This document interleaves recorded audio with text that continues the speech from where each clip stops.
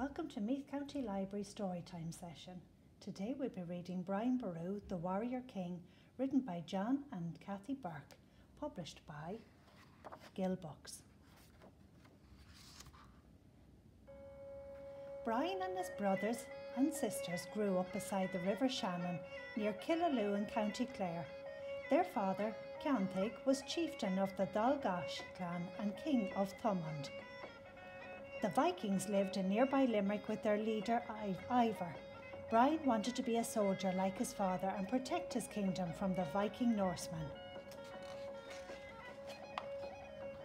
When Brian was 12 years old, his village was raided by Vikings and Brian's parents were killed.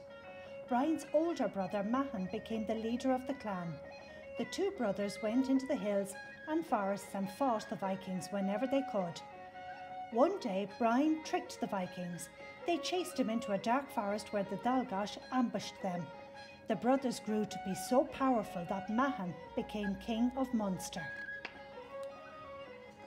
Years later, Mahan was murdered by one of Ivar's Viking friends. Brian was so angry that he went looking for Ivar. He chased him to Scattery Island and killed him. Brian then captured Limerick and took control of the Viking town of Waterford. Now Brian was king of Munster as well as chieftain of the Dalgash, and he decided to make peace with the Vikings. Meanwhile, the High King of Ireland, Malachy, had also defeated a Viking army at the Battle of Tara. Brian went there to meet the High King, and they agreed to defend Ireland together. Malachy took care of the north and Brian took care of the south. King Malachy was at war with Mael Morda, the King of Leinster, and Sitric Silkenbeard, the Viking leader of Dublin. Brian and his son Murrogh helped Malachy to defeat the Leinster army at the Battle of Clonmama. After the battle, Mael Morda escaped, but was spotted hiding up in a yew tree. Brian punished him but decided to let him go. Brian had a stronger army than Malachy, so it was agreed that Brian would become High King, also known as the Ard Rí. Brian Boru was a good king. He repaired ruined churches and built new ones. He even replaced lost books and stolen treasures. To help pay for the work, he taxed the Vikings and the Irish chieftains. Brian loved music and poetry. He supported harpers and singers. Brian was a fine harp player, and that is why the harp is a symbol of Ireland. Brian marched around Ireland with his army and was very popular with the people. After many years of peace, Brian invited Mael Morda to his palace in Clare. Mael Morda gave some advice to Brian's sons who were playing a game of chess. He was told to mind his own business and climb back up in his yew tree.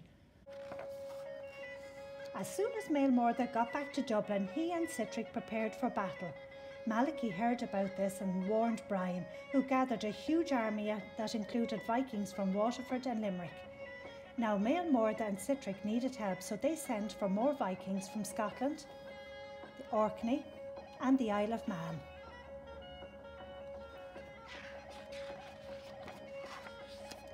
In April 1014, a large fleet of Viking ships arrived in Dublin Bay, but Brian and Malachy were ready for them. The two armies met in a fierce and bloody battle at Clontarf on Good Friday. Sitric's army soon got tired and tried to retreat, but as Malachy's men stopped them, Brian and Malachy's soldiers defeated the Viking and Leinster armies at the Battle of Clontarf. It was great victory. King Brian was too old to fight in the battle, but his son Murrogh fought and was killed. Now Brian had lost his parents, his brother and his son to the Vikings. While Brian was in his tent praying for his son, a Viking called Brodir spotted the king and snuck into the tent and killed him. Everyone was very sad about Brian's death. His body was taken to Armagh, where he lies buried. The power of the Vikings was broken and the country remained at peace for over 100 years. Brian Boru would be remembered in Irish history forever.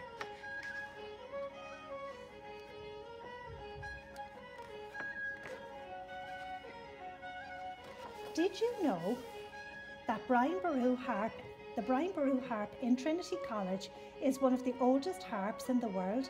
It is the kind of harp that Brian would have used. It is the harp that appears on Irish coins, passports, government letters, and the President's blue flag. Did you know that the Norsemen wore some chainmail and other armour in battle? The Irish wore linen tunics. A favourite weapon for the Irish in close combat was the Irish battle axe. Did you know that Brian Boru's headquarters were at Kincora near Killaloe, and that there is a Brian Boru festival in Killaloe and Ballina every year? There's also a Brian Boru Heritage Centre in Killaloe. And did you know that Brian's name was really Brian McKennathig? He earned the name Brian Boru, Brian of the Tributes, by collecting taxes from the lesser kings to restore the monasteries and libraries that had been destroyed. And did you know that Brian Boru's march is a traditional Irish tune? The end.